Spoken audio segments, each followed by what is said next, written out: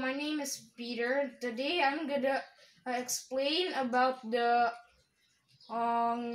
Alien Engineer and also the Predator universe from all those movies made by Ridley Scott.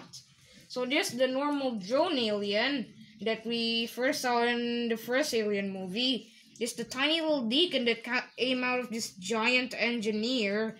There's a human. Then there's also the Predator that has this weird weapon to stab his opponents. So yeah, the drone's just massive.